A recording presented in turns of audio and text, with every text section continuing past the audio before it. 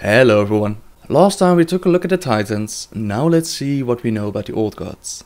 The Old Gods are not native to Azeroth, they simply infected it. They're also not bound to Azeroth itself, since an Old God has been seen in Outland. It's uncertain where exactly the Old Gods came from, but what we do know is that they were fighting with each other. In this war they used the Elemental Lords and they pitched the elements against each other. That is of course until the Titans came and imprisoned them beneath the earth. Depending on the source, 3, 4 or 5 Old Gods lie imprisoned beneath Azeroth. I'll once again go with the Old Gods and the Ordering of Azeroth book, which states that the Titans imprisoned 5 evil gods far beneath the surface of the world. The Old Gods are the counterparts of the Titans. Where the Titans want order, the Old Gods want chaos. The Old Gods used the Curse of Flesh to weaken the seed races. This weakness would make them easier to manipulate and would cause some of the early races to evolve into the species that we know today. The seed races are the original races created by the Titans, and for example you have the Urvan that evolved into the dwarves or the Vrykul into the humans.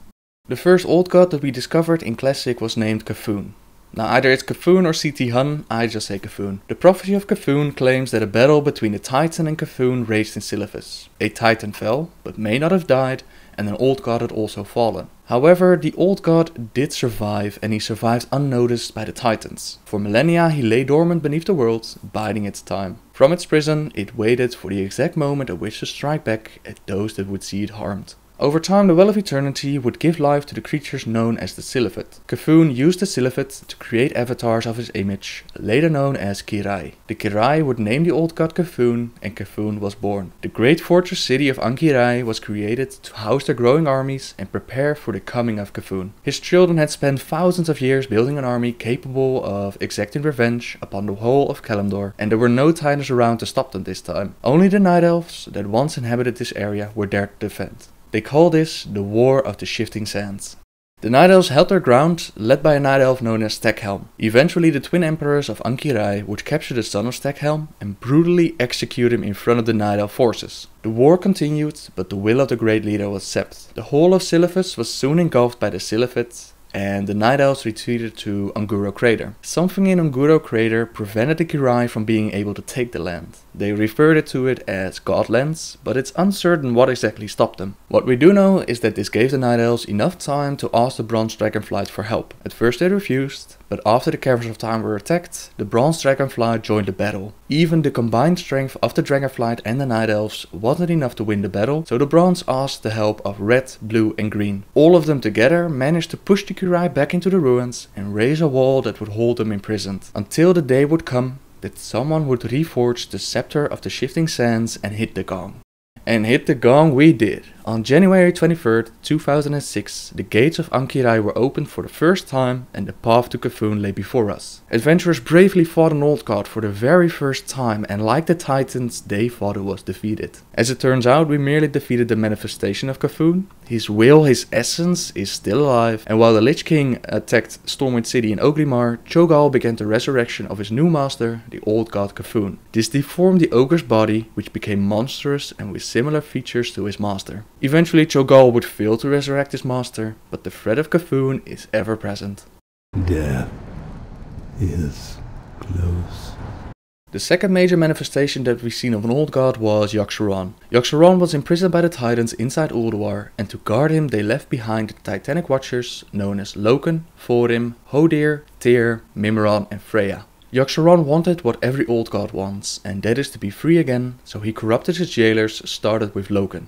Loken was the chief jailer or prime designate. After his corruption, Loken subdued the other Watchers and made it possible for Yogg-Saron to escape. Loken was leading the Aesir, Storm Giants and Vanir, Earth Giants, but would eventually turn those against each other in order of Yogg-Saron. This war between the giants would give Loken a reason for neutralizing them, and he would place the Urvan, Giants and Vrykul into stasis at locations like Ulduar and Uldaman. He also killed Sif, the wife of his brother Thorim, and blamed the Frost Giants. This turned Thorim against his former allies and would later cause him to give into despair. All in all, Loken became as corrupted as could be, and like I said, this allowed Yogg-Saron to escape his bindings.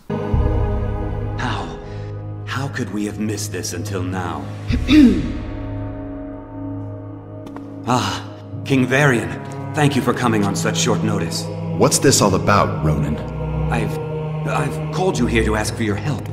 While our efforts against the Lich King press on, Bran here has brought us frightening news of the horrors beneath Ulduar and of its dark prisoner. Prisoner? Huh?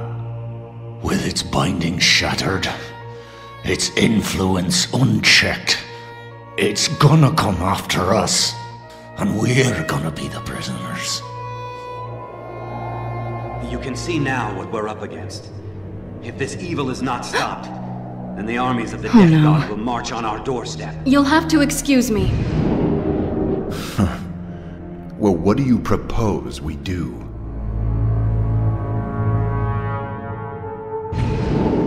Thrall, what are you doing here so soon? The summons sounded dire, Jaina. What's happened? Bran Bronzebeard's forces assaulted the gates of Ulduar. They battled the Iron Lords and their cursed minions. Evasive action! Evasive action!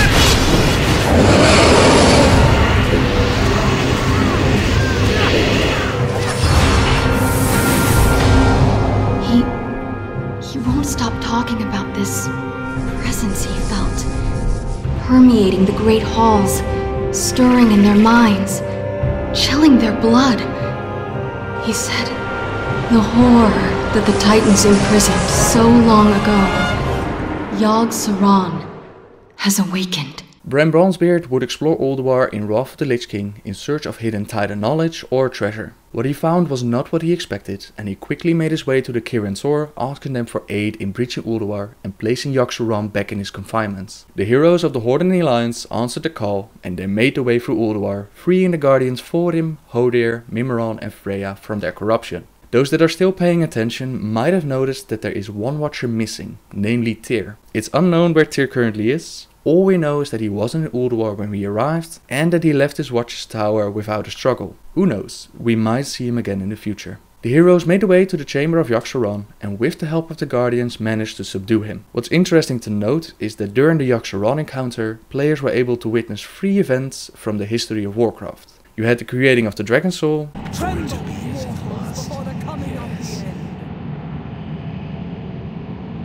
It is a weapon like no other. It must be like no other. His brood learned their lesson before too long. You will soon learn yours. the assassination of King Lien by Corona Half-Orcan, The clans are united under Black Hand in this assault. They will stand together until Stormwind has fallen. Gul'dan is bringing up his warlocks by nightfall. Until then, the Blackrock clan will be trying to take the eastern wall. 1,000 deaths. We will hold until the reinforcements come. As long as men with stout hearts are manning the walls and the throne, Stormwind will hold. Tremble, mortals, before the coming of the end. The Orc leaders agree with your assessment. Your petty quarrels only make me stronger. and a vision where you could see the Lich King torturing Bolvar Fordragon.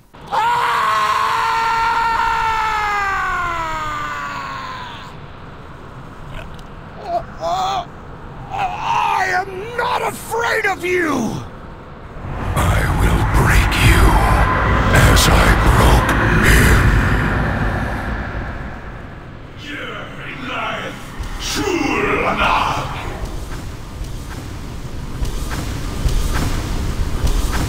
You will learn. No king rules forever. Only death is eternal.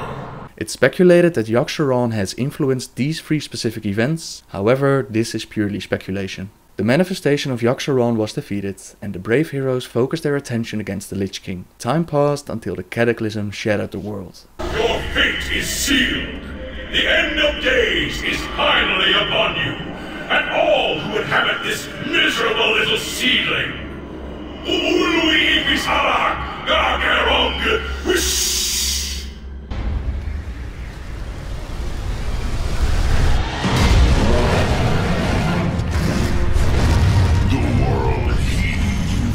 My torment.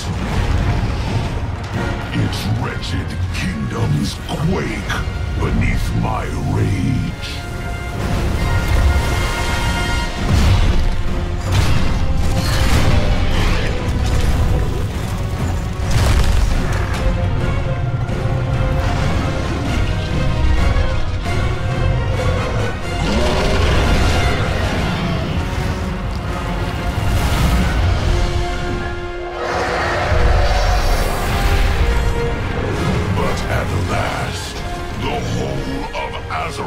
Will break, and all will burn beneath the shadow of my wings.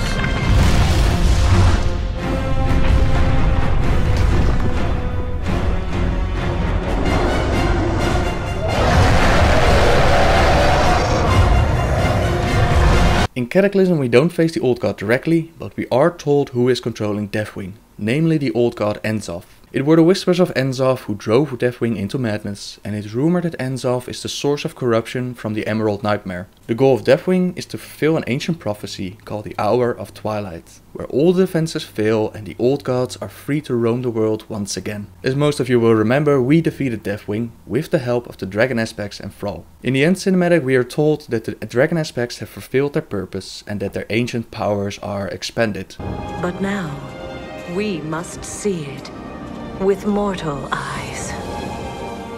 We Dragon Aspects have fulfilled our great purpose, and our ancient power is expended.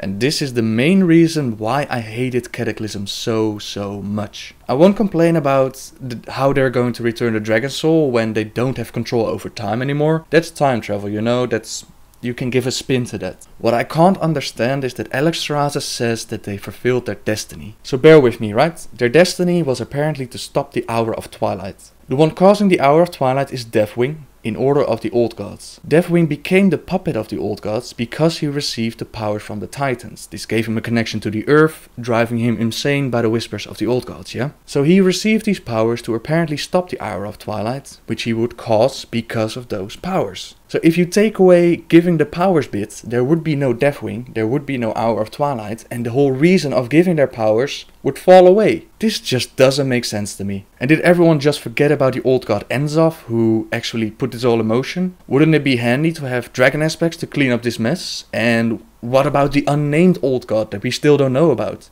You are Azeroth's true guardians, and the future of this world is in your hands. For the dawning of the Age of Mortals has begun. Besides that bit, Alexstrasza says that it's the Age of Mortals. And what do we mortals do? Balm Faramore and invade Pandaria.